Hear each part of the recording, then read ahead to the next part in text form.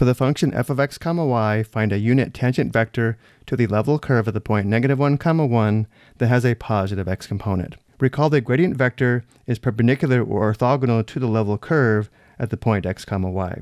So if we look at this graphically, if we assume this red curve is a level curve at this blue point, we have this blue vector that is perpendicular or orthogonal to the level curve, which we can determine by using the gradient vector function. And then notice this purple vector is tangent to the level curve at the same point.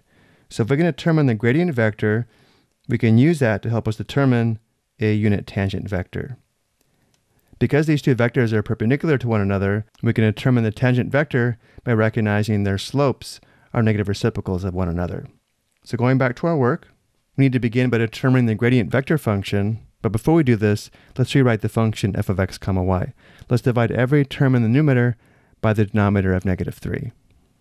This gives us f of x comma y is equal to 1 divided by -3, or -1/3, and then plus 4x squared divided by -3, which gives us -4/3 x squared, and then minus 6y squared divided by -3 simplifies to plus 2y squared. And now let's determine the gradient of f, which is the vector function in which the x component is equal to the partial of f with respect to x, and the y component is equal to the partial of f with respect to y. The partial of f with respect to x is equal to 0 minus 8/3 x plus 0, or just -8/3 x.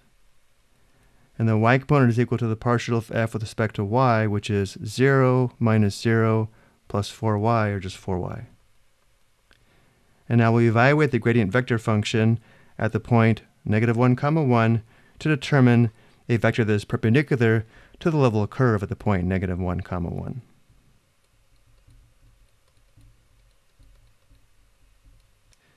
The x component is -8/3 times -1, and the y component is 4 times 1.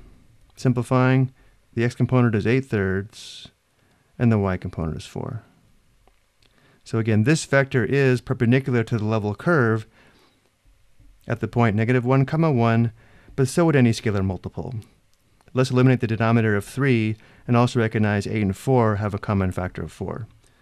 Let's let the normal vector n to the level curve at the point -1, 1 be equal to 3/4 times the vector 8/3, 4. 3/4 times 8/3 simplifies to 24 divided by 12, or 2, and 3/4 times 4 simplifies to 3. So again, this vector is normal to the level curve at the point -1, 2, and notice the slope of this vector is equal to the y component divided by the x component, or 3/2, which means for any vector that is orthogonal or perpendicular to this vector, which should be a tangent vector to the level curve, would have to have a slope equal to the negative reciprocal of 3/2, or -2/3. So the slope of the tangent vector to the level curve at the point -1, 1 must have a slope of -2/3. Let's call that vector t for the tangent vector. One possibility for a tangent vector in which the slope is -2/3 would be when the y component is -2 and the x component is +3. And this is a good choice because remember, we're looking for a unit tangent vector in which the x component is positive.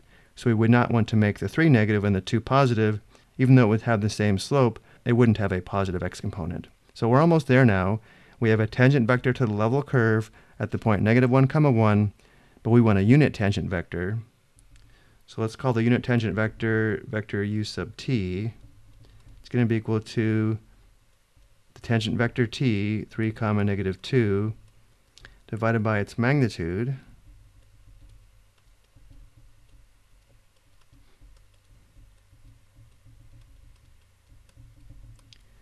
and the magnitude is equal to the square root of the sum of the square of 3 and the square of -2.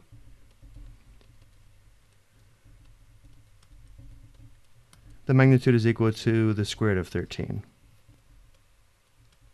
To summarize, the unit tangent vector at the point -1, 1 with a positive x component has an x component of 3 divided by square root 13, and a y component of negative 2 divided by square root of 13.